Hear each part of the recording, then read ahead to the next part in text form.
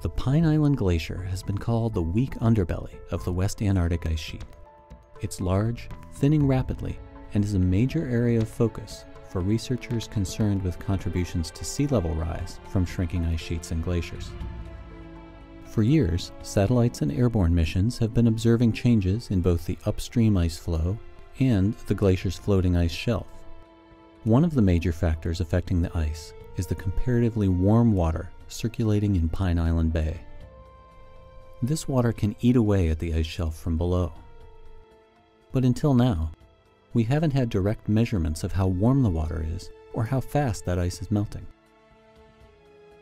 After 5 years of study and preparation, an international team of researchers has drilled through 500 meters of ice to install a series of instruments below the ice shelf to measure both ice loss and the temperature, salinity, and speed of the water. At one location, they found melt rates of more than 2 inches per day. Scientists will continue to analyze the data from these instruments to learn more about seasonal changes in the interaction of ocean and ice.